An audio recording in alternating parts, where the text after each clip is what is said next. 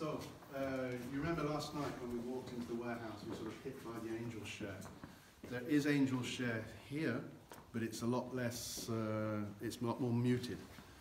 And this is because this is what we call a humid warehouse. In the old days, warehouses had earthen floors like this one, so you had a natural humidity coming up.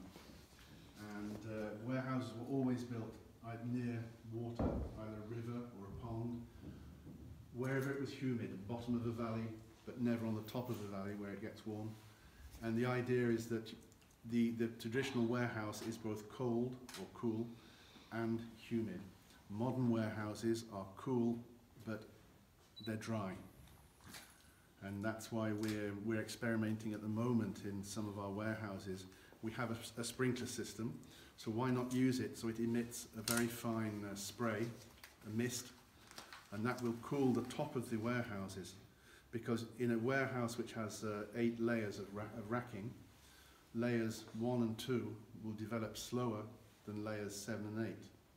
So you have to change your barrels over at some point. And so we're trying to avoid that, because that's when you move a barrel, that's when you break it. So by using the sprinkler system, we're cooling down the top of the warehouses, and for the moment it's an experiment, but it looks like it's working. So when you put the eau de vie into a barrel, there are basically 3 things that happen. First is evaporation. Oak is a very hard wood, but the volatile alcohol vapors and the liquid content of the barrels can escape through the fibers. We lose around 2.5% of our total stock every year in evaporation. It's an auditor's nightmare. But it's a very vital part of the cognac making process. And at the same time there's this evaporation, the angel share, air can go into the barrels. And the bioxidation, that causes the 3rd process, which is extraction. The tannin content of the wood is extracted, it goes into the liquid. So is the nice woody flavors, nice flavors of vanilla, and so that's how you get the woodiness, the tannins, the vanilla flavor in your cognacs.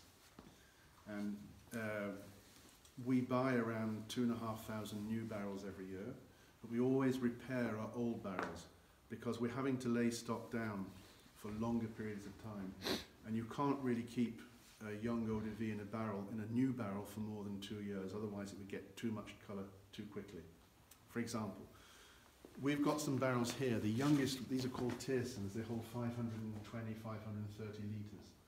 The youngest one we have was built in 1927.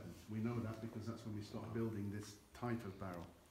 So let's say we take this barrel, we put some brand new eau de vie in it, and then we buy a new barrel from a cooperage, and we put the same eau de vie in that barrel. Then, I'm a very clever person, I invent a time machine, and we go forward 60 years to taste from both those barrels. The eau de vie that was in what was the new barrel will probably be black in colour, totally woody, tannic, you couldn't use it. But the eau de vie that was in the older barrel should be a nice golden amber colour, the correct amount of woodiness, tannins, vanilla and so on. It should be perfect for drinking.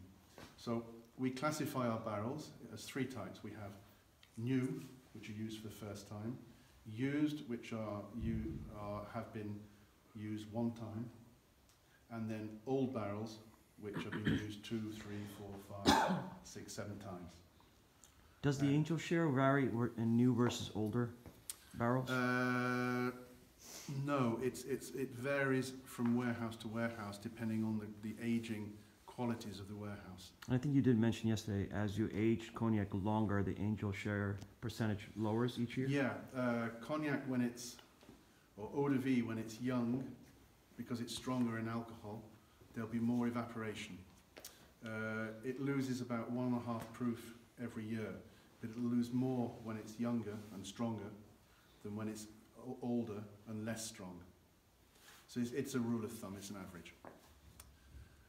But every year, in terms of physical liquid loss, that is 2.5% on average for us.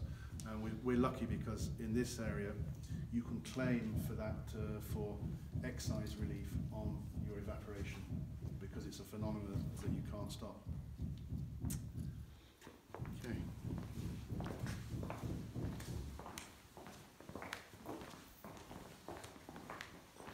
Let's invent the technology to stop it.